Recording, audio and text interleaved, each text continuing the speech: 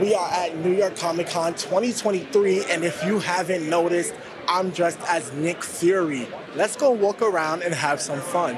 New York City Comic Con is an annual event where comic lovers from all over come together and express themselves through cosplay, hats, and even their creativity. Writer and creator of Harriet Tubman Demon Slayer and the founder of Kingwood Comics. You may wonder, what is Harriet Tubman Demon Slayer? Well, David Crownton, founder of Kingwood Comics, tells us all about it. Harriet Tubman, as we know and love her, but what if she knew martial arts? And what if she had superhuman strength?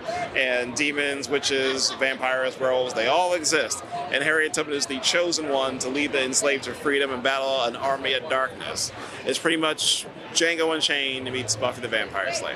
It's creators such as David Crownton who make Comic-Con a fun and thrilling event. We ran into another artist whose work is centered around cosplaying. RX Superstar is a cosplay photographer. I've been into comics since I was a kid. When I first went into the New York Public Library and I grabbed my first comic book, which was the Thing from the Fantastic Four. So ever since then, I fell in love. There is a lot of controversy surrounding comics that turn into series or movies, making certain characters different genders and races. However, RX Superstar sees the good in these changes. You need to adapt. You need to embrace a new generation. It's no longer like the golden era. It's no longer now. You got to embrace a new era. I love the new generation. They make me relevant. They make everybody relevant. So it's kind of cool. Comic-Con is an annual event where you don't have to be a comic fan to join in on the fun. Be on the lookout for when tickets are available so you and your friends can get in on the action.